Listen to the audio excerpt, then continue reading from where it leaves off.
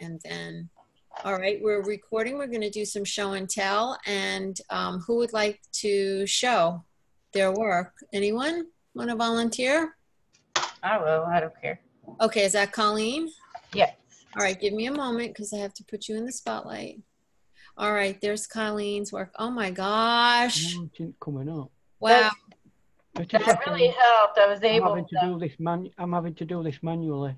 I was able to lighten, getting some light in there with this. This worked really good. So it worked well, that did it? It works best with really good quality paper, by the way. That so.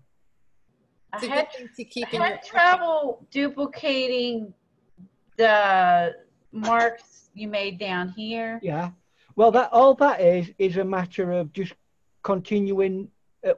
Now it's dry, go over it again with a slightly darker area, same technique, and build it up. And what you need to do as well on top of that, you know, end of your brush, you need to, once you've flicked little bits on, like a little flicky kind of process, just get the end of your brush and like scribe into it. You know, like a... Okay. Colleen, did you trace the photograph, or did you just do that freehand? I cheated. I traced. Okay, I'm just curious because it's really pretty awesome. It is awesome. It's really awesome. Yeah. Yeah, you've done really well with that. You've got all the elements that are necessary for it. It looks good, Colleen. Very nice. Just think we're in a live situation and we're painting as make it nice and wet. Okay, yeah, I've not seen any difference. It needs to be really juicy and wet, and just flick it and move it about a bit. Like just haphazard? Much, yeah, haphazard, but much more. Put your brush down on it hard. That's it. Now turn your brush round. No, turn it round to the other end. Your other end of your brush, opposite end. Oh, opposite end of the handle. The handle, yeah. The handle of the brush. Turn it round. Use the handle to make marks. Use it quickly. You have to do it quickly. The handle? Yeah. Flick it. Use it. Flick. I see. Flick. Flick, flick. Flick to make little grasses. Yes. Oh, that's very cool. Oh. Scrape maybe would have been a better word. Scrape. It had probably gone just slightly too dry, but if you get it wet and build them up in little bits, yeah. You know, go to another area now and do another area. Oh, that really made a difference. Yeah. Yeah. That's awesome. Yeah. The brush has more than one part to it. Some brushes are made specifically to do that. Mm. Oh wow, that's clever. Yeah, that's great. Your picture is just beautiful. Yeah, now she's gonna go to town here. Okay, now I guess. Go on. Yeah. Make it more random as you're doing it. Flick. It's really nice if you like flick paint on as well. Yeah, like you pretend like it's grass blowing in. Yeah. Blop, and then just like put. It's about making it smaller, and that's just for your foreground. It's awesome. Now you can put other colours in it to give it even more. So like some lighter colors, so that way you Jeri, why don't you go ahead and unmute everybody so that they can talk too? Because some of them are saying it's nice, and Holly said she got as far as the water. So why don't you unmute everybody so that they can say, "Oh, it's nice." There you go. Holly comes to my streams. I didn't know she was a You might want to put a little bit of slightly dark blue in it. Dark blue, okay. Yeah, well, it's don't just apply it. Just flick it onto it. You know, flick. Okay.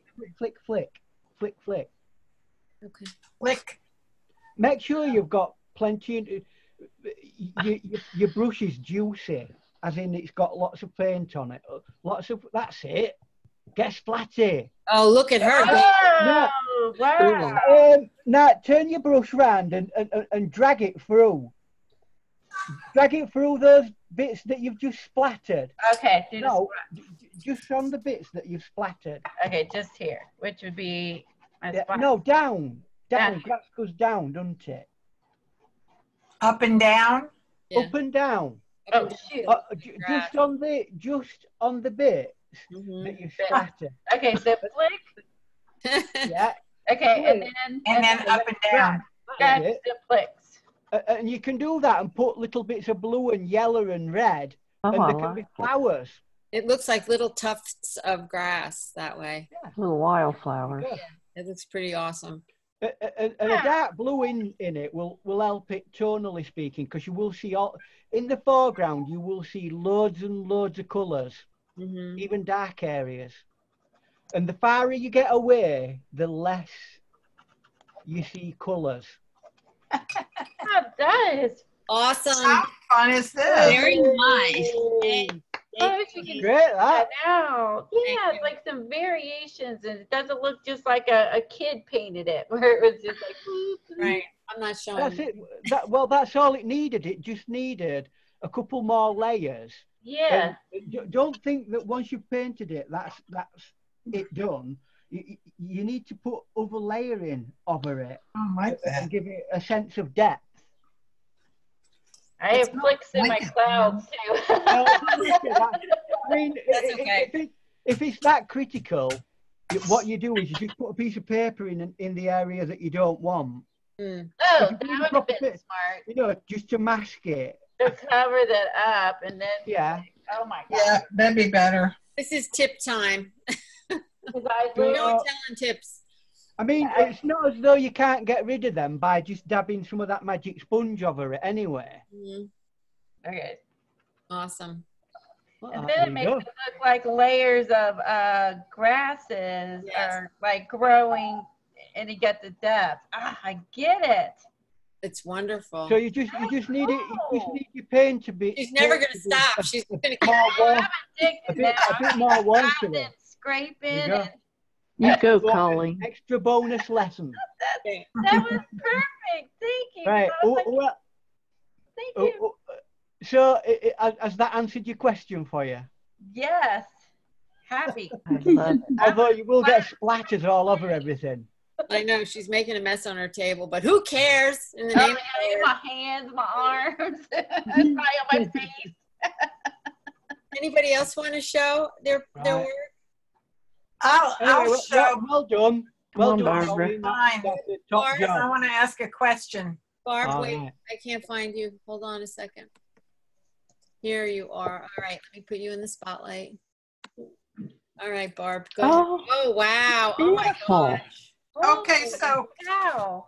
Is that Look you, at before I Barb? did a no-no, Ian, I went over it. I What? went over it with a pen. A pen? Yeah. There's Nice. nothing wrong with that. You can call it a pen and wash. Oh, look how pretty That's with the gorgeous. sun and a dog. See, you've created your own interpretation. Yeah, I did. Oh, gosh, Yeah, I good. love it. Yeah. And I'm going to put a double door here Well, so they yeah. can look out on their little lake. There you go. Oh my gosh, Barb. Well, Barb, your colors are very soft.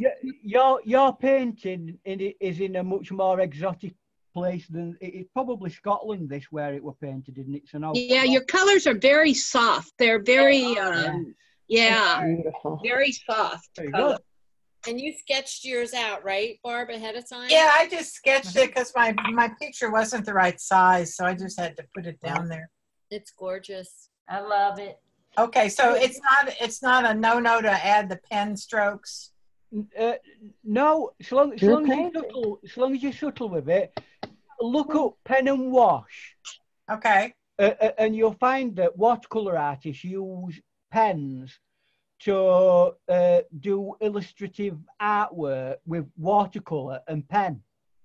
Okay, so yeah, so because I think I want to add some pen lines to this and maybe my clouds, like in the. With soft, cloudy type stuff, I'd leave it with the cloud and only do very, very, very tiny, thin line in the background. The closer Right. you get, the stronger the line. So the things in the background should not have any lines on it. Okay, no lines. Okay. Yeah. And Okay. that'll help with the sense of depth. All right. Wonderful. Gosh, Barb, thank you so much for Love sharing. it. Yeah. Well, this was Very great. vibrant colours as well. Anybody else want to share? I've never done this before in my life. I'm so proud of myself. I'll go. Barb, Monica. who said that? Monica. All right. Gosh, Great, I can't believe Barbara. you've never done that anything, Barb. No, I haven't. Barbara, you're Oh my God. That's impressive. Yes. All right, Monica, it's your turn. Oh, Barbara, your painting is fabulous. I left a little note that pen and wash it's a classic among watercolors, and Ian knows what he's talking about. So Oh, okay, thank you. Yeah. You're Absolutely, in yeah. great Have a company. go at it. It's a really interesting Yeah. way of doing it. Ian, thank you so much for this lesson. I was making some notes and then I started playing along, so now I have some little Yeah. swatches. Oh, that's what- Yeah. Great. That's a great idea. Yeah, because then it will actually help me so I can see what it's supposed to look like. My gray dated is going to need a little practice, but I've got the general You do gist take a bit of here. practice. Yeah. And then I got a splotchy on my variegated, my wet on wet, because this wasn't fully dry and I touched it by accident. And Yeah, that's called a backwash or a cauliflower. Okay. Oh, okay. So if I touch it while it's still wet and lift off the paint, then we get cauliflower. Yeah. Okay, I'll make a note of Yeah, that. sometimes you want that. Sometimes you want that as a technique. Right. Okay. So I'm just making a quick note here: cauliflower, and then I'll make a foam. That's because water's been reintroduced to something that's still drying. Okay, that's helpful to know because I muck about with watercolors. So That's having what these it's about. I like those. So what have you used today?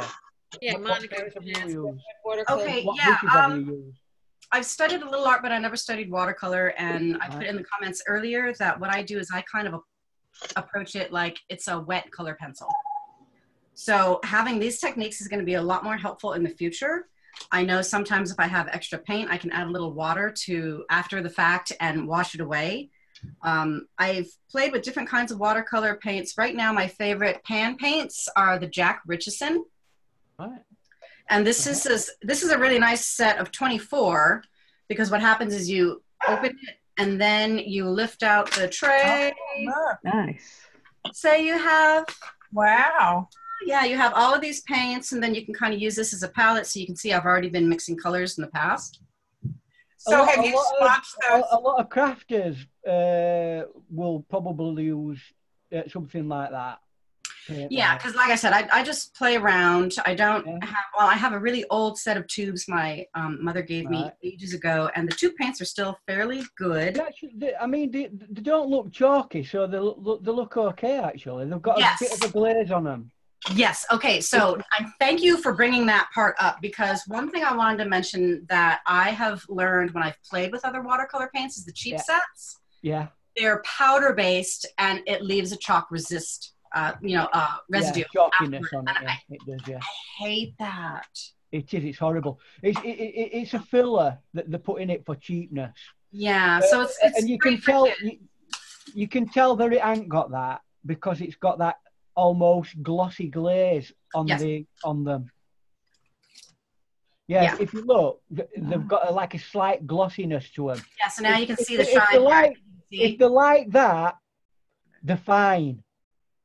They'll be fine then, yeah. You can see a glaziness. Yeah, you can see the shimmer as I'm kind of playing with the light here.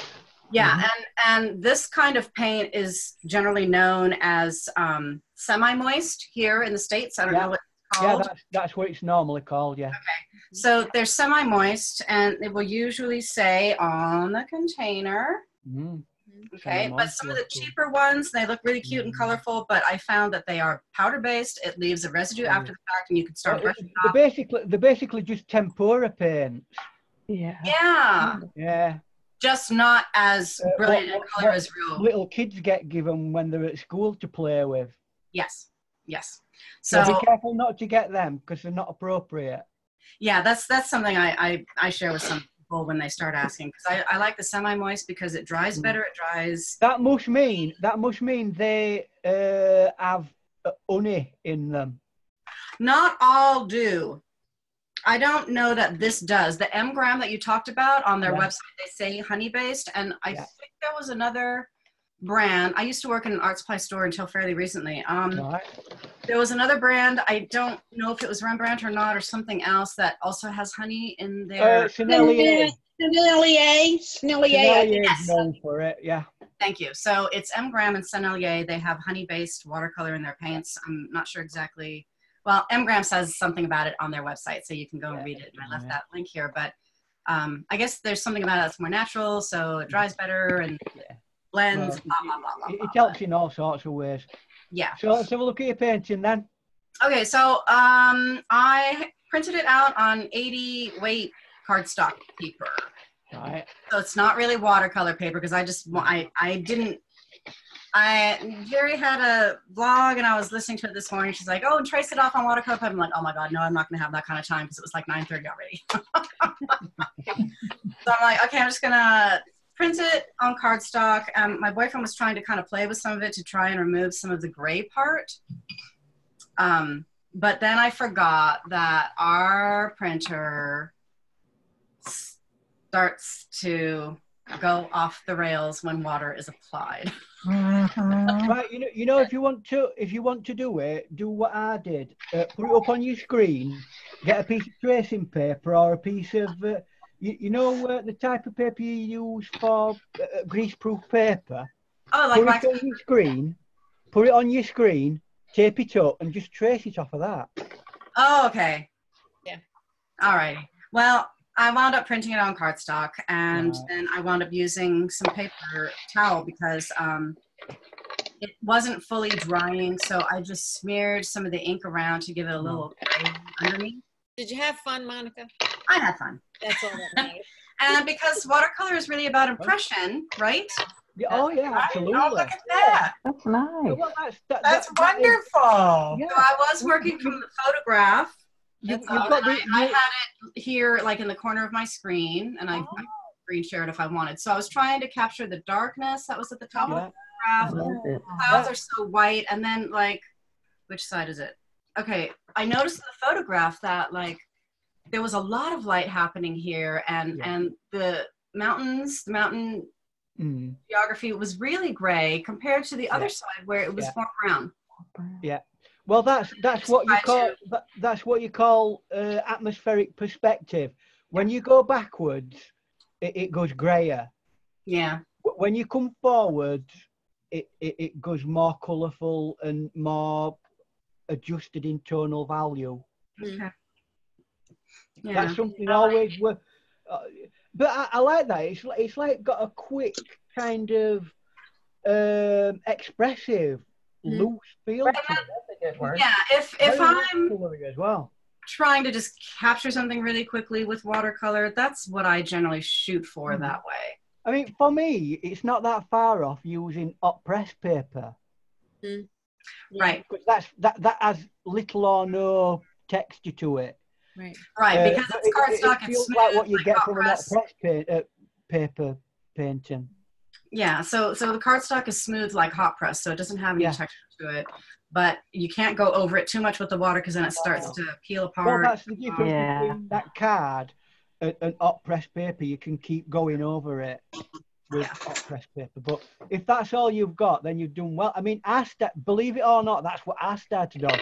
I got some crafting card, and I did some painting on that, and that's how I started. Yeah.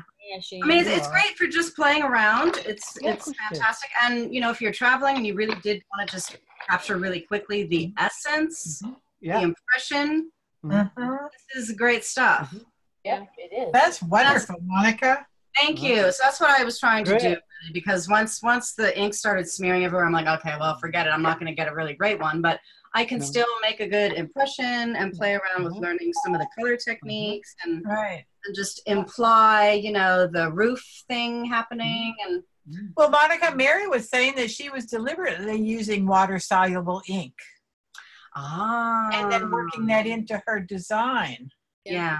There's nothing wrong with it being a kind of mixed media type of watercolor. Watercolor is just one element within the painting. If you want to make it more mixed media, by all means, go for it. Yeah, I mean, if I wanted, I could probably just add some of my watercolor pencils to make a little more defined leafiness and green, grassy. Yeah, it's another way to.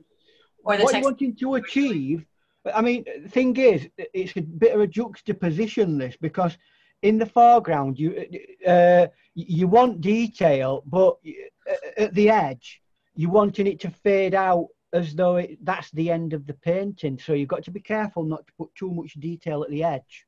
Yeah. Which is what you've done. You've actually made it fade away. Okay. So that helps you go back into go back into the building. Okay. If there were too much detail in foreground, it'd compete with the house. Okay, so that makes sense. The fact that you've let it all softly fade out towards you is a bonus.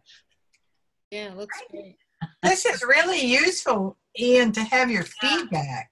Yeah. Thank you, Ian, for this lesson. Because just like I said, being able to do this means that I'll have some more options with some of my other. Yeah, I mean, if anything, if you want to really practice, do that thing that we did at first is the first step to do. Yeah. Get control of the things that we did at the beginning. Okay. You know, that practice thing that we did. Yeah. And then you can move on to more complex paintings. And do them very small to start with. Okay. Just coming in. Thank you. Right. Thank you so much. This has been really great. Thanks, Monica. That's great, that. Thank you. Else? Would anybody else like to show? Mary, I'm dying to see yours. Would you? Hi, Cindy. Welcome. Cindy has just joined us. Oh. Welcome, Cindy. Glad to have you here. Mary, yeah, I'll show mine if you show my second camera showing down at my desk. Okay, Mary. Just a is that Mary now? Yep, that's Mary's. Oh my God. I don't think I can zoom because, well, I might be able to zoom on my, let me get my, hold it, I can't find, how come I'm not going to whether it is on the camera? I can't hear you, Ian. I'm sure, Ian. Hold a second. Hold 1 second here. Ian, touch her name and pin the video. I can't find Mary's second one. Go to gallery view. Oh, wait a minute. There you go. Yeah, I can see it now. Go to gallery view and then touch her there video. We go. Gosh, Mary. There we go. Oh, yeah. There we go. Oh, wow. You've got. So yeah, I want to talk about the pen and ink though, because you'll find that I'm very much an urban sketcher. And if you watch urban sketching, you will see a lot of pen and ink drawings. Yeah. And so just using pen and ink comes natural for me because I do a lot of urban sketching. I don't do a lot of big, wide watercoloring. Mostly because I don't have the space. This is 15 by 11 by 15 paper. Yeah. So, and I did this building, and because I'm working off of my camera, I don't see too much of the detail. So I wanted to practice this building a little bit more. I'm noticing that there's some things that I missed. There's some sheep out here, and there was a fence here. I couldn't see all that on my phone. I could barely see this little building over in here. But I had a lot of fun doing it. I think it's wonderful, Mary. Look at that. I like the compositional arrangement with the other building. Yeah. It really works. It's kind of fun just to plop that other building in front of it. What kind of watercolor paint did you use, Mary? I can't hear you, Jeri. What did you use? What paint did you use? I used two things. I used the Winsor Newton Cotterman, which is, I think, a student grade. Or might be it's not the professional kind. No, it's trying to get it on the lobby. I used these, and then I also used these that were gifted to me by Deborah Mayo. So these are the what's her name over in Australia? Name escapes me right offhand. Oh, WaterColor. Yeah, I know what you mean. Jane Davenport. Oh, Jane Davenport. Yeah. Yeah.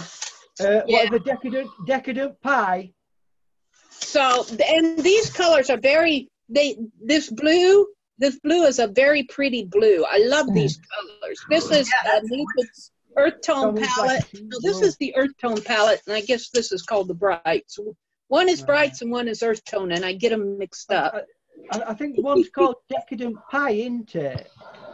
As So, I remember. there it is.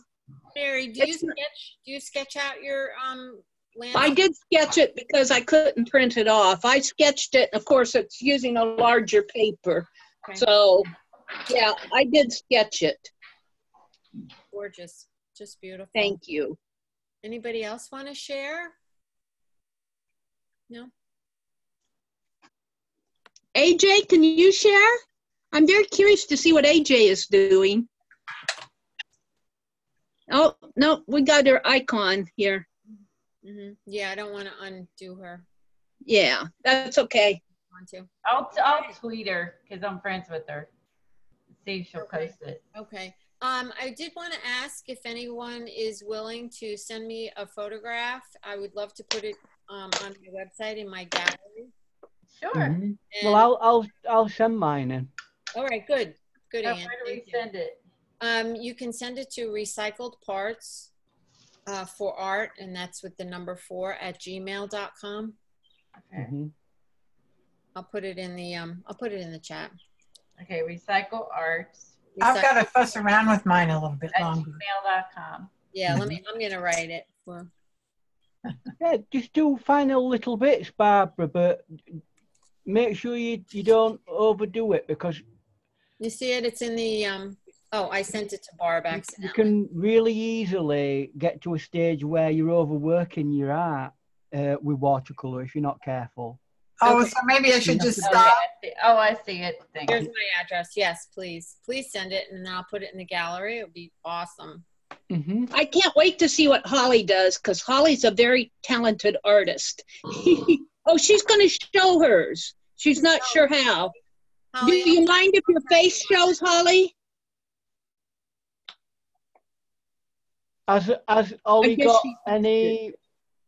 You don't want your face to show, or it's okay for your face to show?